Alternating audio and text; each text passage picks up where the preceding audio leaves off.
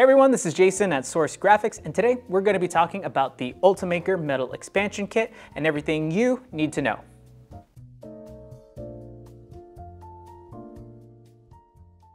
Okay, so first up, let's talk about what actually comes in the UltiMaker Metal Expansion Kit.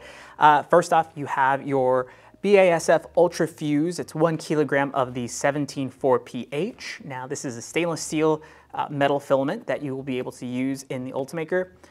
Next, you also have the CC 0.4 print core nozzle for using in the Ultimaker. This is necessary because it is an abrasive material, so you do need that CC print core for that.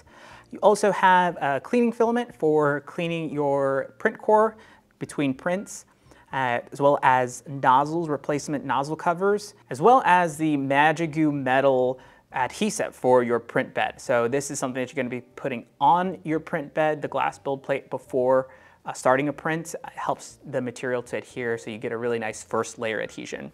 You also get this really nice tray. This is a glue release tray, and so this is actually used after a print is finished on the build plate on the Ultimaker S5. What you do is you're going to take your build plate and actually put it into this with some water that's already inside of the tray.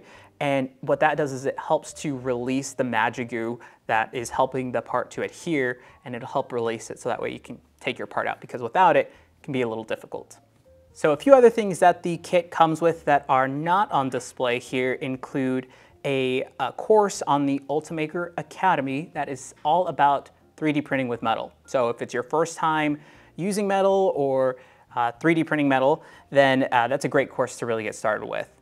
Another thing that it comes with is the Debinding and Sintering ticket that you will need to actually take your part and send out to get turned from the green part that comes off of the printer into an actual metal part. All right, now let's talk about printer compatibility.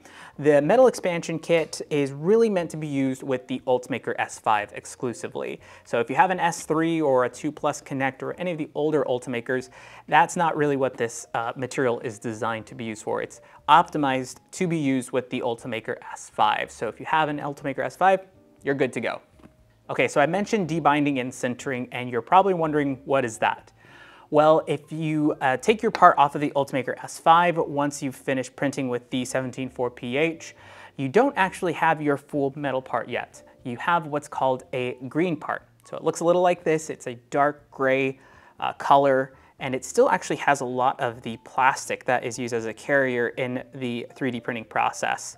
And so what you're going to do is you're actually going to send this out to get debinded and sintered. And what that process does is it actually removes that plastic from the part, and once it is full and complete, you are left with your metal part that is full metal. All right, now looking at these two parts, the green part and the final metal part, you might notice that there is shrinkage in that. And you probably are asking yourself, do I have to keep that in mind when I'm designing my part? Do I have to scale it up in Ultimaker Cura?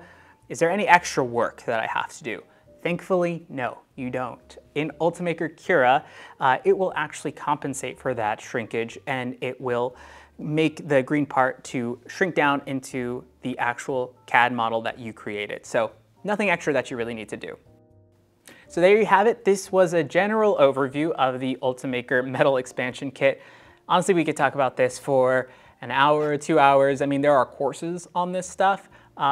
If you guys want that hour-long video, let us know in the comments below. Maybe we'll make it. But if you have any questions, we love talking with you folks. So visit our website, send us an email, or follow us on all of our social platforms. And make sure to like the video down below, subscribe, please subscribe, because that lets us know that people actually want to see these videos. So, and if you have any questions, like I said, reach out to us. Until then, look forward to seeing you guys in the next video. Oh, look it! You also get a quick start guide.